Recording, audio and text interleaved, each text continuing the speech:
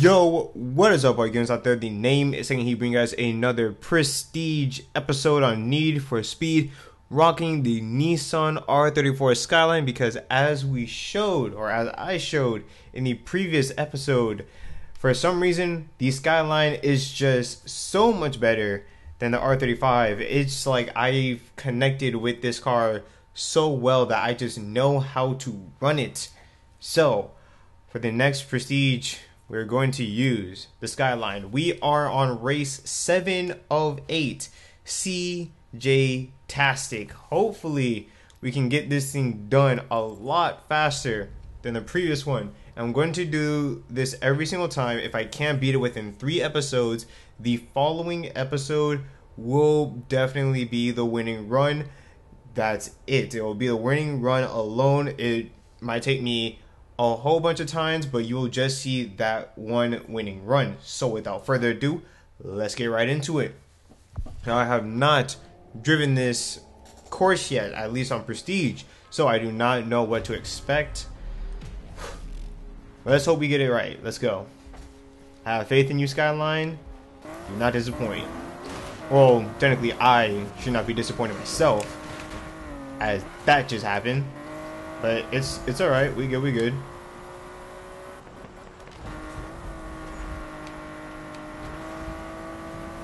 Yeah, at the moment, I still cannot remember what this race is, so should probably be playing it a little bit cautiously, just get a feel for what this race is. And then next time, just win it from there. Unless I can actually do well enough to win it on my first go, which would be insane if I don't hit that. If I can actually win this on my first go, oh my gosh, I would lose my mind. But I don't think that's going to be happening. Already self-doubting myself, but hey, I'm not getting good lines anyway, so ooh, almost missed that. That would have been bad. I actually don't think it would have mattered if I missed it. No, yeah, I would have definitely missed a checkpoint, so that would have been bad. Alright. Seems I got 4 miles to go. I'm gonna downshift it. Got 5th gear, 6. Downshift again. Doesn't seem to be bad. This is mainly this seems like it'll be really good for cars with high top speeds. So that's the thing, at least for now. I'm not sure if it's gonna be like a highway race, the highway run the whole time. If it is, this is definitely gonna be good for cars with high top speeds. So maybe the GTR can do this one, the R35 I mean, because I think my R35 does have a higher top speed. But at the same time, for some reason, the R34 just feels so much better than my R35, which is actually quite weird to me. But hey, if that's how it is, that's just how it's gonna be. I'll take whatever is my fastest JDM car. Oh, can I get this? Oh my gosh, that was actually a really good turn. Oh, what time did I have to be? Oh, I have to be at 225. Ooh, I missed the turn. I wasn't even close to getting it anyways. So let's restart this. I can't believe I missed that though. That was embarrassing. All I had to do was just go straight. For some reason I thought, alright, time to turn. Yeah, by the looks of things, I would not be in the time. I had to be a 225. I was coming across the 220. So would not have happened. But from the looks of things, it's mainly a highway run. So shouldn't be too big of a struggle. I just have to get the top speed. That's it. I also gotta get away from all the AI. I don't want them to get in my way.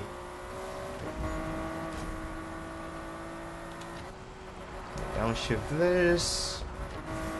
There we go. Gotta make sure I am, for the majority of the time, I really just wanna stay hammered onto the throttle, even though I will let off the gas. Oh my gosh, I just died. I don't know how that happened. I should not. Oh my gosh, everyone's killing me. Start. But I think like one of the things I really have to do is do my best to stay hammered on the throttle for as long as I can, so I'm constantly just on the gas and constantly accelerating. And that's just gonna be done with like downshifting and stuff, being the right downshifts. Yes, of course, I'm gonna have to release the gas, hit the brake, you know, all the normal stuff, but just like how it was in the previous event, I did really well once I actually got my gearing right and was able to still hammer the throttle while being in the right gear. Like in one of the areas, if I just stuck in a fourth gear, I could just hammer it the whole way. Well, downshift to fifth gear, then downshift it again to fourth gear when the corners got a little bit tighter. I was able to just fly by that with ease. So I just need to learn. I saw that coming. Ooh, I saw that one coming. Alright. Gotta stay focused, stay focused. I'm just trying my best to like really cut as many milliseconds as I can. So that's why I'm like so close to these walls. I really gotta get the perfect line. For some reason my car started moving. Alright. I'm tired too. Oh, by the way, just give you guys an update for my inactiveness for those few days. I think it was probably like almost a week, really. The reason why I was inactive was because I was actually out of town. I actually went to Disney for the weekend up until yesterday, which was a Tuesday. By the time I'm recording this, yesterday was a Tuesday. This is a Wednesday. I was actually at Disney. You know, it was my sister's celebration. Oh my god! Whew! It was my sister's celebration for her graduating. So she wanted to go to Disney. We took her to Disney. We went to Magic Kingdom and Hollywood Studios, which was previously known as MGM. So we had a lot of fun. And I'm actually really tired. For some reason, that entire trip, I was just dead tired. I was yawning like crazy. I'm still yawning like crazy, even though I've gotten so much sleep, I feel. But I don't know why. I've just been dead tired. And I'm hoping over time I get enough sleep again. At least in my own room, in my own bed. Because maybe that's probably one of the reasons. I don't know. That's just the kind of logic I'm trying to put into all this. But once I get back into like my comfort zone area, maybe my body won't be feeling as tired. I'm not sure if that's how it works. How did I crash out? Yo, that makes no sense. I'm trying to like have a story here and I keep on... Isn't that my third time crashing in the same place? Oh my gosh. For some, like the beginning, like my first run, everything went pretty well. All of a sudden, I'm choking like crazy. Do this again. Jeez. Hopefully this time I don't crash at the same wall. Tired again. Oh, thank goodness. AI is not in my way. Maybe this could be the run. Who knows?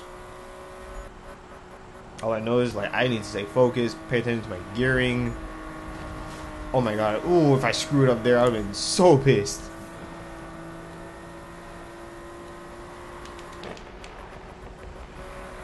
Please don't hit that taxi. And there we go. We're finally outside the damn... Oh my god, please don't hit that. Ooh, you have no idea how pissed that would have made me. Jeez, man. Man, anyway, I had a lot of fun at Disney. It's actually been a long time since I really visited. Normally, when I go out to Orlando now, it's to Universal Studios, which I enjoy Universal Studios more than I do Disney, simply because Universal Studios, Islands of Adventure, it's more adult-ish. Disney is still kind of a child's area. Like, a lot of the things we did when we were there, it was pretty much like different shows and kind of childish rides. There wasn't anything too like I wouldn't say exciting, but epic. Like how Universal Studios and Islands of Adventure, how they have the Hulk ride, how they have Harry Potter, how they have Rip Ride Roller Coaster or Rip Ride Rocket, however you want to say it. Stuff like that. Over at Disney, yeah, they have you know, the three big mountains: Space Mountain, Thunder Mountain, Splash Mountain. But that's at Magic Kingdom. Outside of that, there really isn't anything really for adults to really be excited for. At MGM or Hollywood Studios, they have Rock and Roller Coaster, which was fun, and they have Tower of Terror, but I don't do rides like that. I don't do, you know, free fall drops. That's just not me. I'm terrified to ever go on that, so nah, that's not me. But that's kind of it to what I can recall.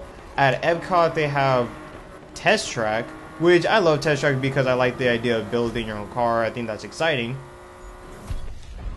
But that's just it. It's more of an exploring the city. At Animal Kingdom, they then have the Everest ride, and I think they have something else, like one or two more, but it's just not much. Universal and Islands, it feels like there's a lot more there. Excuse me, and I failed, so I gotta restart this. But that might probably be because I've just gone to those parks so much more that I really know what's there. But Disney is still kind of a child, family oriented area, and I'm not knocking them for that. Like, it's good to, you know, have something that the entire family can go and explore. But for me, at least, I'm just more of a Universal Islands kind of guy, where I can ride a lot more big kid / adult roller coasters and stuff like that. Yes, seeing like one or two shows isn't bad. It's not gonna kill me. But when you think about it, Disney, that's kind of their big thing. What is there that is hitting me? There is like a slight pillar edging out. Yeah, you look at it, there's a slight pillar edging out just a little bit. That is what I'm keep on hitting. Jeez, alright, I'm gonna do one more attempt if I can actually get through this tunnel, and then I'm gonna end the video out there. But anyways, continuing on. Just for me, like, Disney, it's great to take your family, especially when you have younger age children. It's great to go, and I will never knock it. I had a lot of fun going to Disney. It was a great time, but it's just not something for me. It's not something that I would want to go continuously on and on, because it's like, I'm mainly just going to see a couple movie shorts, and that's really it. Still fun, but it's not exactly my style. Again, and I'll continue to beat this horse till it just dies. It's fun. Disney is fun. I enjoy Disney. But if I had to put it together, if I had to choose, I would just choose fucking. I would choose sex. Fucking is truly the better way to go. One more event, one more try, okay? But yeah, I would just rather choose Universal and Islands of Adventure. Let me know in the comments down below, though, what you prefer. Do you prefer Islands of Adventure, or Islands of Adventure / Universal Studios, or do you prefer Disney?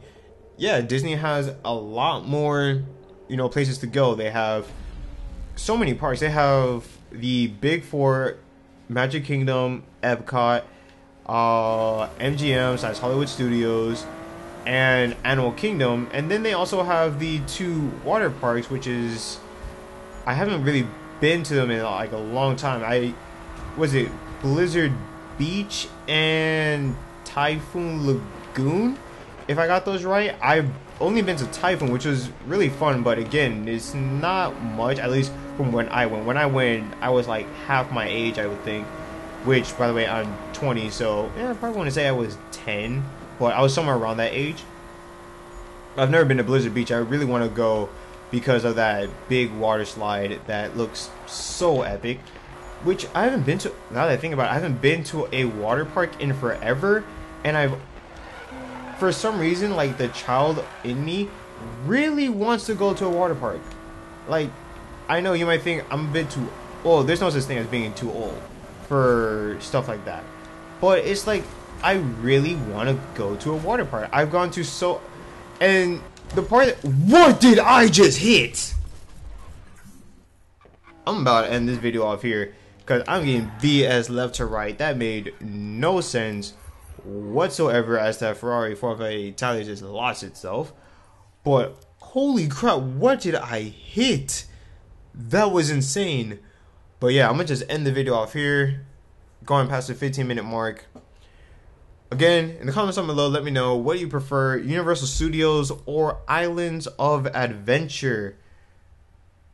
That's not what I want you to comment. I want you to comment, what do you prefer more, Universal Studios or Disney? There you go. Which one do you prefer? And if so, let me know why. Let me know in the comments down below. Maybe we can have some kind of interaction. So next time, this has been your boy taking heat, and I'm out. Peace.